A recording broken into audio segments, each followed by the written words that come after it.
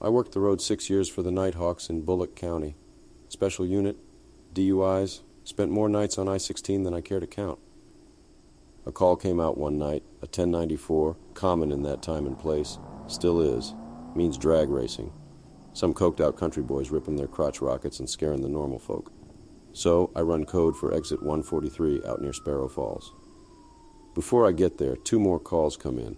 Motor vehicle accident and potential body in the roadway. Somebody's crossed the finish line.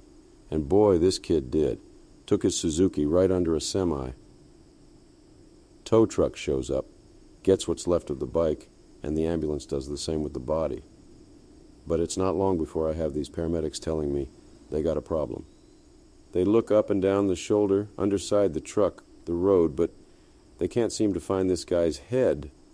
So they recruit me and my maglite to comb the tree line. Something about how going 200 miles an hour can send things places nobody thought they'd go. And here's the kicker. We never did find that kid's head. Not that night, nor the next few days. Popped clean off, helmet and all, landing God knows where. Some folks say it landed in the back of a passing pickup truck.